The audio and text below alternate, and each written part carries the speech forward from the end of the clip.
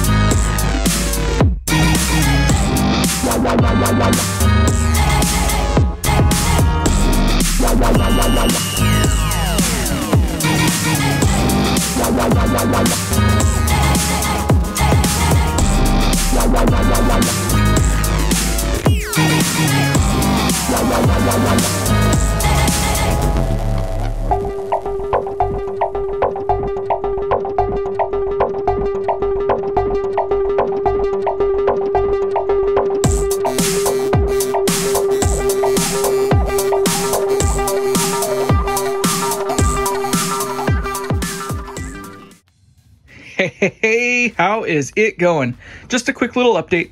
Obviously, you know I have a CNC machine that turns large chunks of wood into scraps that you can screw and glue together. So that's what we have here. You can see that I've got some wood putty waiting to dry, like that one, which I got right the first time. Of course, the screws are all over the place, tying all this stuff together. It is screwed and glued. This is an over-engineered box. Don't build a head shell the way that I do. I have a rule. If I can find a harder way to do it, I will. And it's true for this box here. You can see I've got the slots there so I can run the electronicals into the cavities on either side of this amp here, which then of course go down through this slot here to tie the two sides together. Way over engineered. Of course, tolex comes up and over, and then I have a piece of vanity, you know, walnut that'll go here. And then on the inside of the amp, of course, I've got walnut that'll go up the sides, top, and sides. So a lot of walnut, a lot of over engineering going on, but it's going to be so worth it. So worth it. So, sorry. Client wanted purple. I've got royal purple tolex here. Got a line ready to cut for it. The plan is really simple. I have leather corners going on here. So you're not really going to see much of the corner of this amp here. My hope is that the seam that I create on one of these bottom corners here is going to get hidden by the leather corner entirely, and then it'll run along the side here on the bottom. This is the bottom, of course, that we're looking at. So it'll run along here and then, of course, get covered on the other side, the front side, with the other leather corner. So when you're looking at this amp from the front or the back or the top or the sides, you will not ever see a seam anywhere on the amp. That is the plan, and I hope that that's how it works out. So if I do a good job, which I'm pretty sure I will, you won't even see a seam at all. Keep your prayers with me on that. So in either case, I need to get to work. I've got some tolex to cut, and I've got some wrapping to do, and you'll just see that in more videos. So take care. We'll see you soon.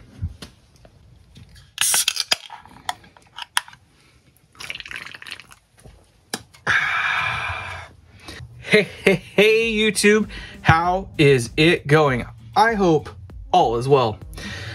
We are getting ready to actually tolex this thing. You can see here that I have added some blue painter's tape to the areas in which I do not want my contact cement to get onto. that is more or less just to make things pretty. You don't necessarily have to tape this off. You can just paint up to the edges and whatnot. Having a little bit of this stuff in areas that you don't want it is not really consequential. It just isn't very sightly to me to have a bunch of glue smears everywhere that you don't need glue smears. I like this stuff right here. This is the high test contact cement from Weldwood. This stuff also gives you a contact high. If you're into that kind of stuff, that's cool.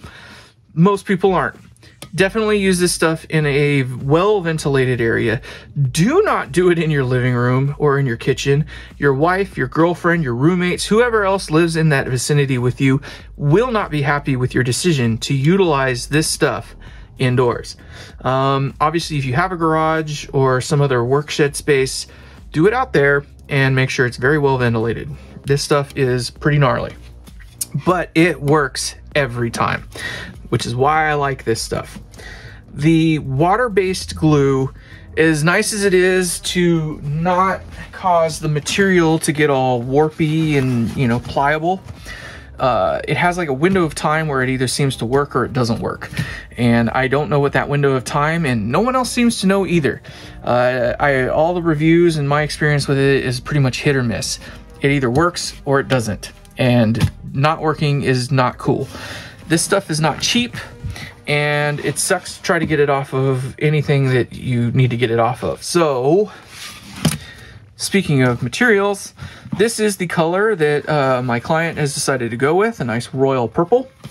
He wanted purple, he will get purple. You can see here I've cut it to width and I have put some lines. It is nice to have the guidelines. No, the guidelines will not show through the material when you're done, but they are very helpful to make sure that you get this aligned where you need it. Now, again, going back to this stuff here and causing this stuff to get pliable, what will happen is it turns this stuff into a wet noodle as it expands and gets a little bit larger in area than what you started with. Not necessarily a bad thing. That makes it very easy to work with, especially since, you know, you got to mold it around corners and stuff like that. So just be mindful that when you go to glue this stuff in, it is going to cause the material to, you know, warp a little bit. The water-based stuff that you can get from like the True Glue or whatever that you get from Mojotone, the water, not this stuff here, won't do that. It won't cause this stuff to warp like that. And it does, you know, when it works great. That's all. When it doesn't work, it doesn't work. So just be mindful of that. Now, in my case here, I'm going to start on the top and work my way around towards the bottom. I'm going to have the seam on one of the edges. You can't really probably see that, but my seam is going to end up along the edge on the bottom. And my hope is that you'll never really see much more than just like this small little infinitesimal line that goes down there. You will need a glue brush, a brush for the glue that you do not intend to keep. If you use a brush that you like, you will not like it any further after you're done with this task. So definitely use a throwaway. You will want one of these. It's a little burnisher, if you will, or a roller, whatever it is. It's just there to make sure that you get good contact between the two mediums and the glue, and also helps you get any air bubbles and helps it make it conform to any shape that you might have on your shelf. Having a heat gun is very, very helpful. Do not let your wife get a hold of your heat gun if you have one, or it will look like mine when she is done. It's just a rule of life, that if you have a wife that does any kind of artistic work like you might do, that if you let her get a hold of your heat gun, it's going to look like this when she's done. So just saying, I love my wife to death, but don't touch my damn heat gun ever again. Anyway, so doing the corners is really, really kind of tough. That's one of those things where you kind of have to dedicate a whole video to it, and maybe I will at some other point. I'm not going to do it in this one. I've already taken way too much time on this. So what you're going to see is just, you know, a stop motion thing of me just doing the stuff. It's going to be very difficult because I do have to stand this up, and as you can already tell, that's all you're going to see.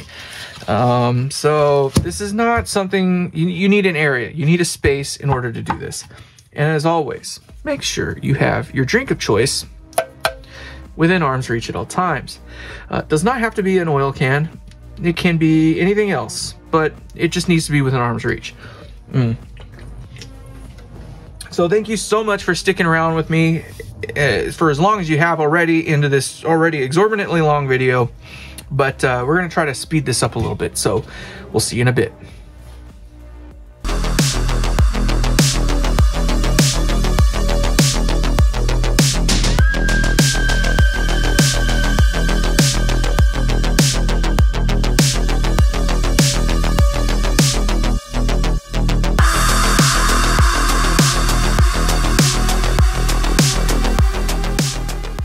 As you could see, that is just almost a useless video for you to garner any data from. I apologize in advance. There's just not going to be much to it. So I haven't cut any of the corners yet. As you can see, there's a reason for that. There's a reason for that. Now what I did do is I left this undone so I can come back later and do some work to it. There's a method to that madness as well, so just using a little bit of wax paper here will help make it so it doesn't stick to itself, so I can come back to it and do some more later. But you can just kind of see it gets stuff done. I don't know what the hell that is. I feel like, I don't know, I gotta figure that out. Hopefully it's just a piece of glue or something. But I'm gonna try to do the corners, but I can't set the amp down in such a way that you can see it, so I'm just gonna have to do it, and you're just gonna have to see how it was kind of completed later, I guess. So in either case, we're all the way around. Now we need to do the corners. So thank you. We'll see you again. Hey, how's it going? I had to jump ahead. I apologize. This is a very tedious task to do all this stuff here. So you were just gonna see a bunch of like stop motion work of me literally wrapping this thing with purple tolex. What I can tell you is that it is not perfect. I am not the tolex king, but we got it pretty dang close. You're never going to see any of these corners here, so even though there is a little bit of a gap right there, you're not going to see that because the little corner piece is going to go right up into there. But there is some work to do to tidy this up a little bit. Basically, you just take a heat gun and you just get it softened up a little bit, the glue and the tolex, and then you just kind of squeeze it together and that'll help tighten it up. I haven't done that yet, so when you first put it on, everything kind of shrinks down a little bit, and that's what happens is you end up with some seams. So I've got like a little bit of a gap in there, and then you can just kind of see it. There's a little gap right in there. So again, just a little bit of heat and some time, and we'll be able to squeeze that in. As you can see, I have done some other things off camera. I apologize. We just kind of had to get some stuff done, and this is more or less what we've done. We've gotten some of the vanity stuff done. We got some holes there to put some magnets in. This thing is going to be held in with some magnets. This will go here, so you'll never actually see, if you can imagine this guy coming up, you'll never actually see any seams down there. So let's do this. So come on, fit.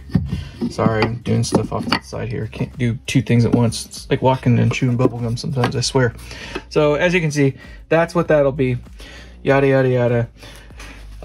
In the back, we've also done some work. Right there is the back chunk, obviously. So we've got some sizing to do yet still. So this obviously is gonna have to come down. This hasn't been cut to size yet or anything either. And then of course the chassis. Now the chassis is kind of a cool little thing. I went to Send Cut Send and got a piece of, shielding aluminum to put here. It's pretty thin. It's just under a 1/16 of an inch. I can't remember exactly. We'll come back to that. I'm going to do a review of Send Cut Send. They did a great job. That's all I can tell you. I'm very impressed with the work they did, and for the price, it was very, very difficult to beat. So a piece of metal is going to go down in here, and something else you may notice is that I have created a tuck and roll, like a little seam, if you will, for the tolex to wrap down and around into. Now, the idea behind that is that I didn't want to have a raw edge that could curl up over time, and B, if you were going to see any gaps, I wanted you to see nothing. On the front, not a big deal, but what's cool about this is that because the tolex does have a little bit more thickness than the raw wood itself, by the time the piece of aluminum goes there and the chassis sits down, it will just about be level with the top of this. And then of course I've got, you know, that piece of vanity that goes there to, so you never see it anyway. But the idea behind it is that if you pull the chassis out, you can pull the chassis out from the back or from the front, and in doing so you'll never nick the edge of the tolex with the, you know, the stuff as you're pulling it out, because the aluminum will help just keep it up above just by a little bit. So I did talk with the client. We finally got the faceplate figured out. I needed to have that done before I did any hole cutting on this, because you only get one shot with this guy here. So we finally got that all dialed in. I am going to probably start burning I have a, you can see it down there, a little laser machine. I'll burn the faceplate in here probably tomorrow, but we finally got that figured out. So that's good. And then, sorry. All right, let's go to the back side here. Real quick. So there is a little channel right here that this wire runs in. And that wire, you're probably wondering, like, well, how are you ever going to be able to replace that later? Well, it's made out of silicone. It's silicone coated wire, so it doesn't stick. And I have tested, you can pull it side to side if you need to. Pretty cool little trick. The back panel, of course, not finished yet, but pretty close. I got it shaped in and roughed in, I guess. But this is the back panel, walnut. I still need to put my signature in the back there. That'll happen later. And let's see if I can get this thing to come on out. There we go. So the back panel, kind of same as the front panel. It's got some magnet holes there, so this thing will be held in a little bit by friction and a little bit by magnetism. I really don't like using screws if I can, especially on beautiful chunks of wood.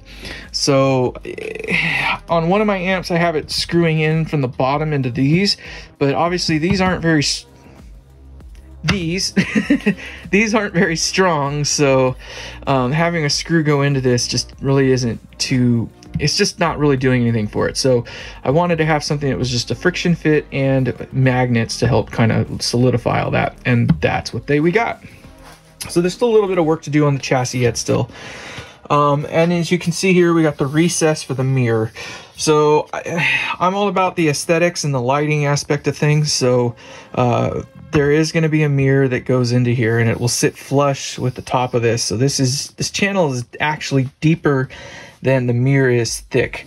And the way it works is you put a few globs of silicone here and there, set the mirror in it, and then when you place it like this on a nice flat surface and clamp it down, the weight or gravity of the mirror pulls itself flush with the wood, and then the silicone hardens, and next thing you know, you've got a semi-suspended, you can tell I've done this before, you've got a semi-suspended piece of glass that's not rigidly attached to the wood with any like hard glue or anything like that. It allows the wood to move without taking the glass with it so much, but yet it still sits flush with the face of the wood. So that's the idea behind that. Yes, I have done this a few times. So yeah, so there is a piece of mirror that we need to get in here. The client wants to have smoked mirror. Gosh darn if that's not the hardest thing to find. I'm not having much luck finding smoked mirror. I can find antiqued mirror all day long, but I'm still looking for smoked mirror, or dark glass mirror, if you will. It would look cool with this, but since I'm not doing any kind of direct light on this, I don't know how much of an impact it will make. So the idea behind the mirror is that you can see the tubes glow, right? And it would be kind of neat to have it as a, you know, not a one-to-one, if you will, where the light you see coming from the tubes is the exact same as what you see coming out of the mirror. It would be kind of cool to have a little smoky haze, if you will. Working on that one still. We'll see. I might have to tell my client he's SOL, but we'll see. So as you can see, wire comes out the back. I got some cool things. I'm not going to show them to you right now, but I got some electronics to make all this stuff work. There's two sets of LEDs, and we kind of talked about it with this guy here, maybe. No, actually we didn't. So this slot right here is so an LED thing can sit down in there. So I've got some like corncob LED that will attach in there, and the wire will run up into this. This will get chopped out, and then a piece of plexiglass will sit in this slot there. Yeah, so that's that. But we need a way to get power from one side to the other, and that's what this is for. So I got some cool little electronicals that will fit into this little cubby right here. And, you know, basically the way I have it set up is that you get the desired level of lighting that you want from the vanity, which is a piece of acrylic that'll go across the face here and have my logo in there. You get the brightness that you want, and you close the lid and you're done. You never have to mess with it again. It's got memory. You turn it on and every time it's the same brightness. I try to make things, as I mentioned before, so that everything can be replaceable with stuff you can find every day in any place. Same goes here. If by any chance any of the electronics decide to take a dump on here, you know, with the lighting or whatnot, it's stuff that you can find on, you know, eBay or Amazon all day, every day. So I'm mindful of that. I try to get, you know, stuff from the USA if I can, but you can't always win. So in either case, that is an update of where we're at. I got some work to do still, so stick with me. I know this is long, but this is what it takes to build a guitar amp from, you know, tip to stern. So thank you so much, and we'll see you in a bit. All right, we are finally getting to some of the kibbles and bits of this build. The shell is done. I'll show you that in a bit, but I am doing the finishing work on all the walnut veneer and, you know, fascia pieces and stuff like that. What I can tell you is that this is the second coat. I like using this stuff here, Danish oil, this Watco stuff or whatever it is. To be honest, my very, very favorite finish of all time is a boiled linseed oil finish. Maybe it has something to do with the name, BLO, blowjob, whatever. There's something about BLO that just makes wood look absolutely freaking amazing. But it takes forever to dry, and it doesn't exactly have the most robust finish. Whereas this stuff here is about 9.5 the look of boiled linseed oil. It pretty much is boiled linseed oil. It just has other varnishes and stuff in it. But it's about 9.5%, or, you know, 9.5 of the look of BLO. But it has, you know, probably 10% more, you know, wear ability, if you will. It's just a finish that wears better. So this is the second coat, and what I can tell you is you put the first coat on, and it's going to take quite a bit. The wood is going to eat it up, right? You get it on there, and don't wait too long. You don't even want the stuff to even start getting real tacky. I find that about 5 minutes, it's ready to get wiped off, and all you do is use this rag here, you know, another one, and you just wipe it off. And then you wait about 5 minutes or so, and then you throw another coat on.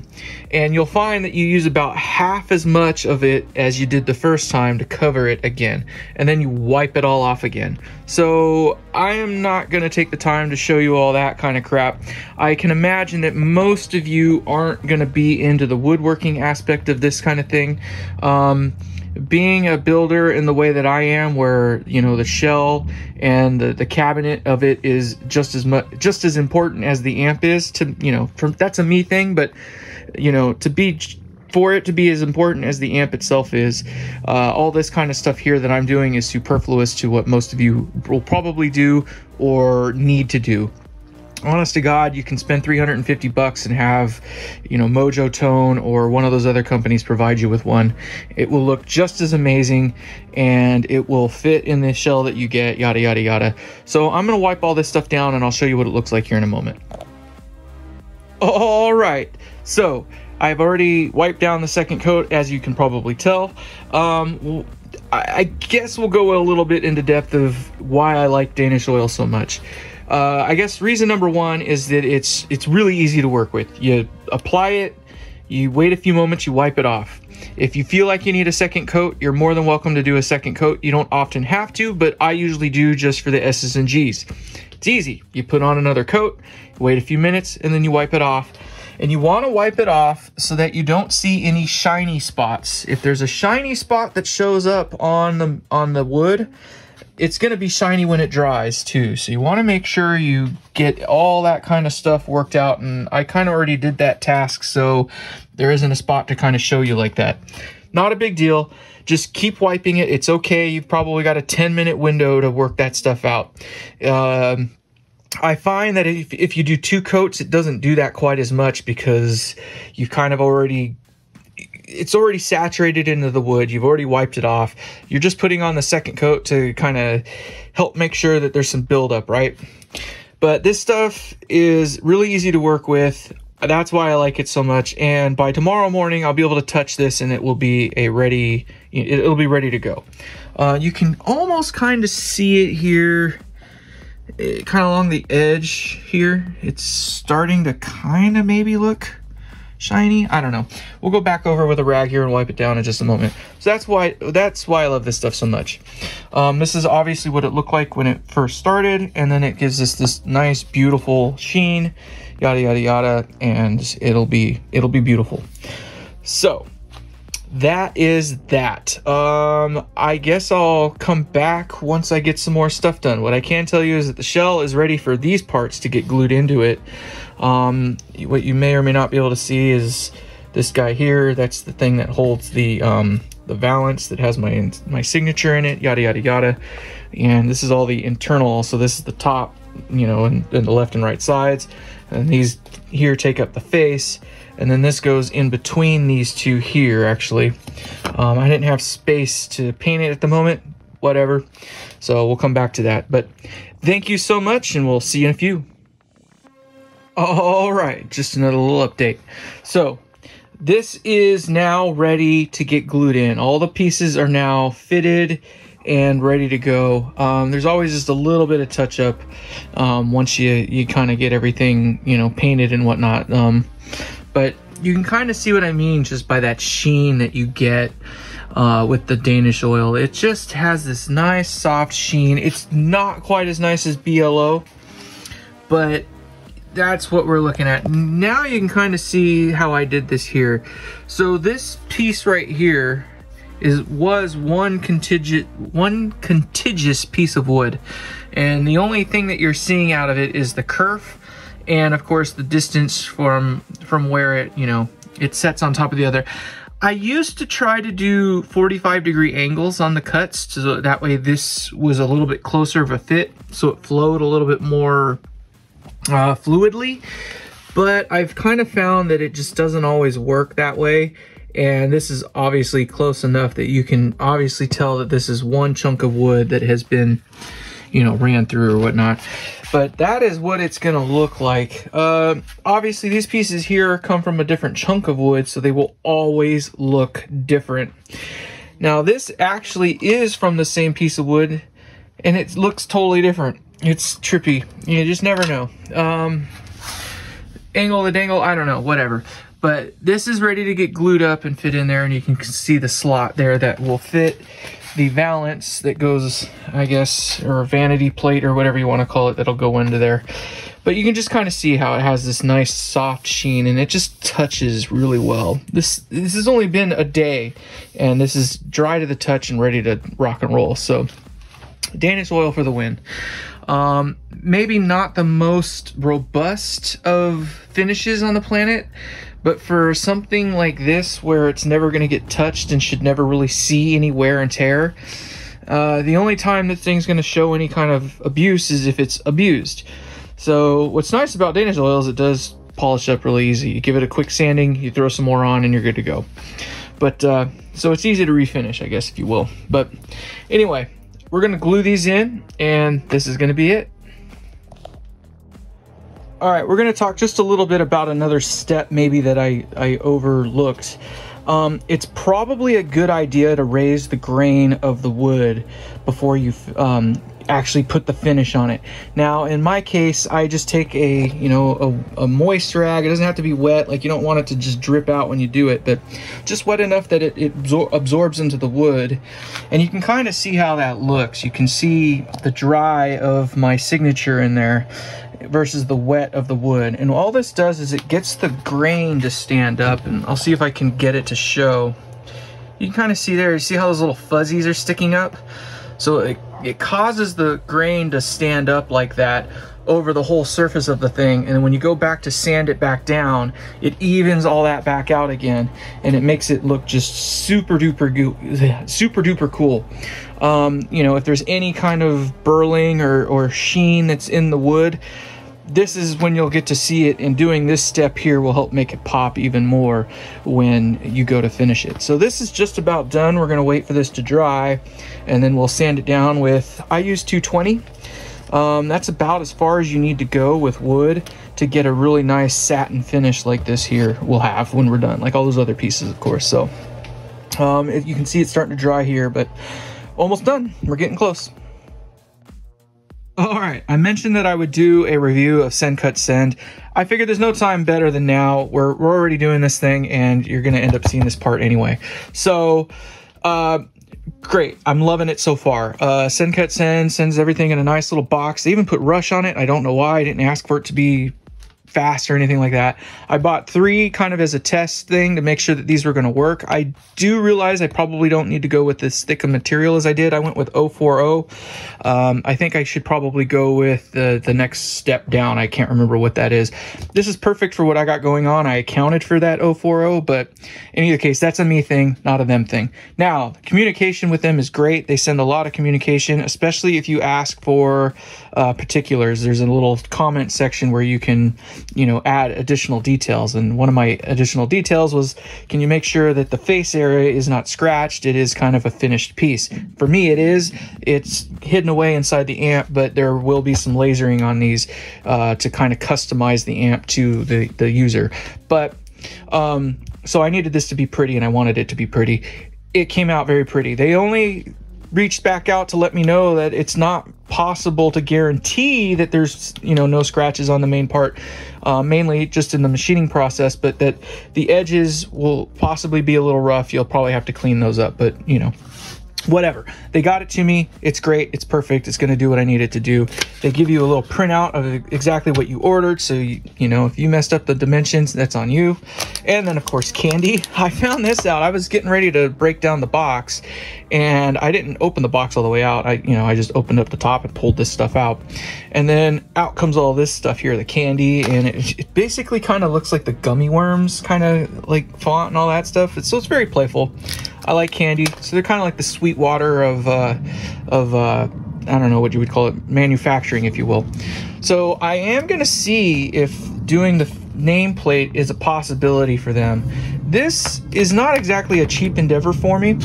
I have to buy this material in pretty much bulk to get it at you know, a reasonable price, and then it takes me, you know, 20 minutes or so to lay it out on the CNC machine, get it cut up, and yada yada yada. I got to change bits, the whole 9. It's just a pain in the butt. So if I can have 10 of these made for, you know, a couple bucks a piece, I'd be down. It was 38 bucks for all these sheets here. Killer price. I could not do it for that cheap. It would cost me 38 bucks just to get the material that I got, and then I got to spend all the time to cut them and drill them and all that stuff. So when it basically works out to about 13 bucks a piece for these things here, it's cheaper if you buy more. That's great. I'm loving that. So thank you, Send Cut Send, and thank you for, you know, listening to me ramble on about, you know, things that you can utilize if you're into this kind of stuff. So thank you. We'll see you again. Let's get moving. I'm not quite sure how much value this will have.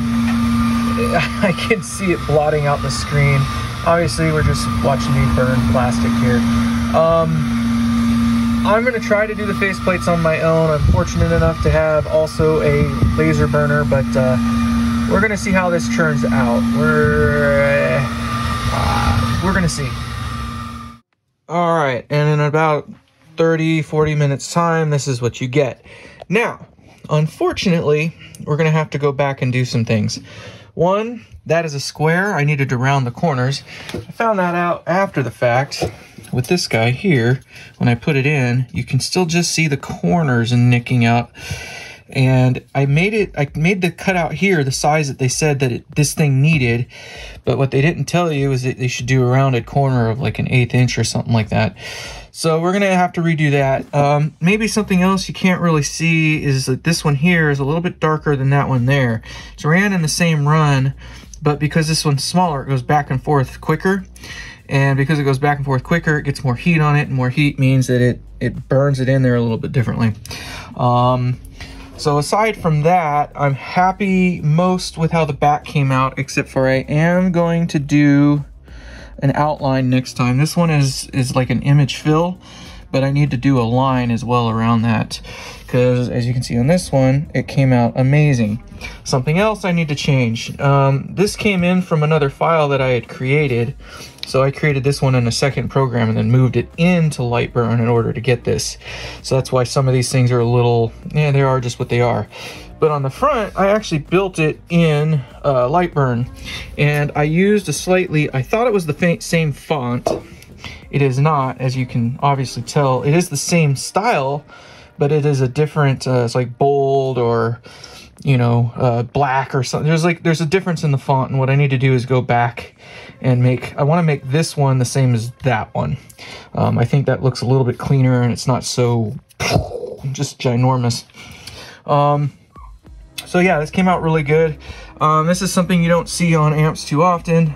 Trees of Life, and of course, you know, clever names and you know, just full-on images. This one is a custom build, so it's not going to be indicative of what I usually do.